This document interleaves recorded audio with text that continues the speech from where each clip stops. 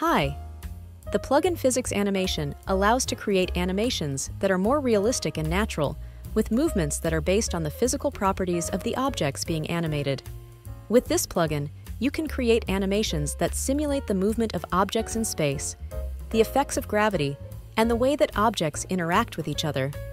You can adjust parameters like gravity, friction, elasticity, and many more to achieve the desired effect.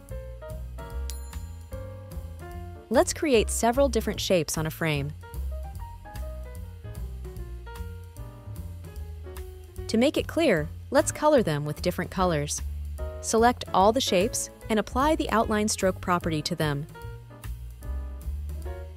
Select the frame and open the Physics Animation plugin.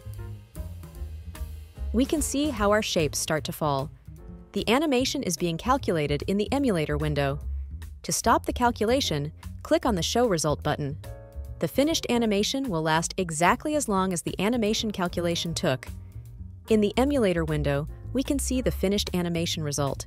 We can loop the finished animation, or play it backwards, or add the boomerang effect.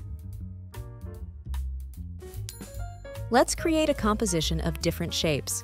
If we want our shapes to fall outside the screen, we need to position the shape so that at least its tip touches the frame boundaries. Otherwise, all shapes outside the frame will disappear.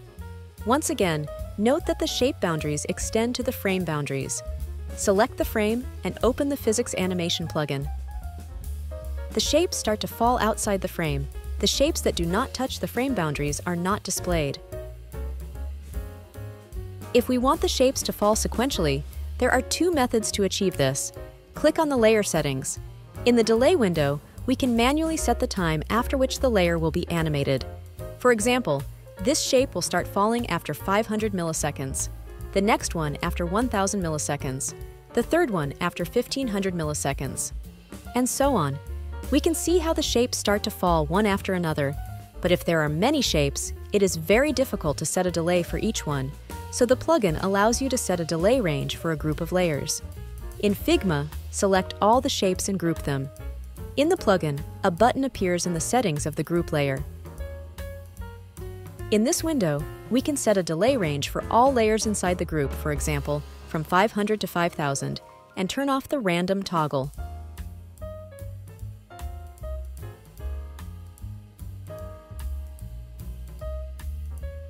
Layers inside the group are assigned a delay according to the specified range. Each layer has a set of settings. You can learn more about each setting by using the tooltip. Let's add the elasticity parameter. Our shapes have become elastic. They started bouncing like a spring. Let's take a few colored circles. Apply the outline stroke to them. The plugin works faster with this property. Give them a stroke. Select the frame and open the Spoosh Poisson plugin. Set the mean distance value to 30. Create. The plugin will create a random number of shapes. Select all the shapes. Align them horizontally. Remove unnecessary shapes from the edges. And rotate all the shapes by 45 degrees. Group them. Place them outside the screen so that the tip touches the edge of the frame, and group all the shapes together. Add another element to the layout. Let it be the letter A.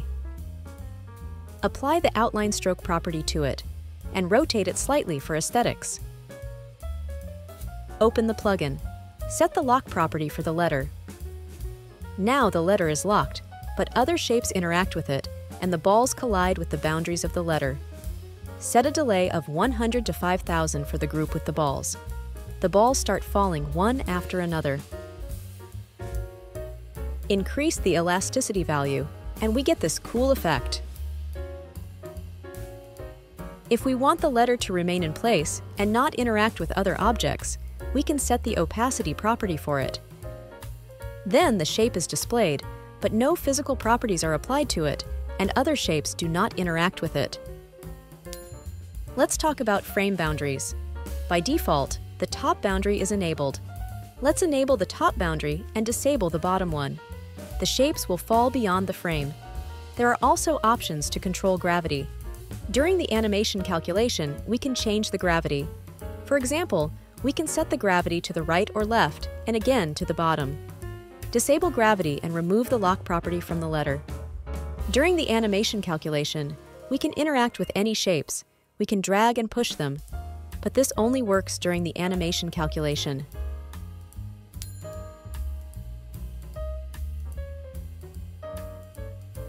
To combine multiple layers together, create a group from the layers you want to combine.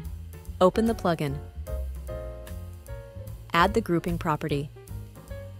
The layers are now merged together. This also works if two layers are stacked on top of each other. They can be grouped into one group, and they will be treated as a single entity.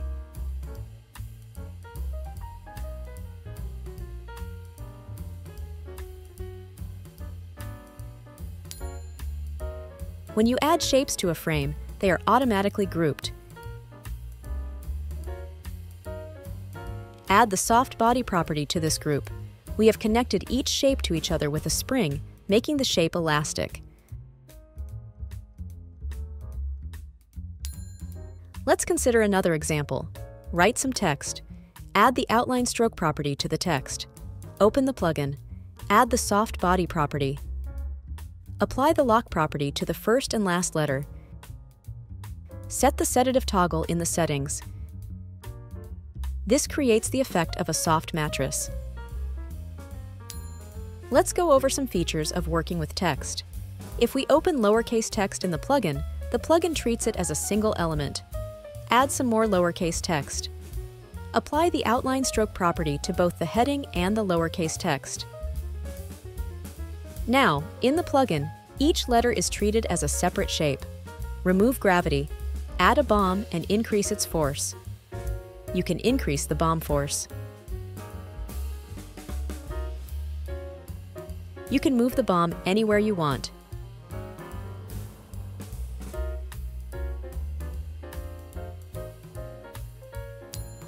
The plugin has a magnet effect. Let's see how it works.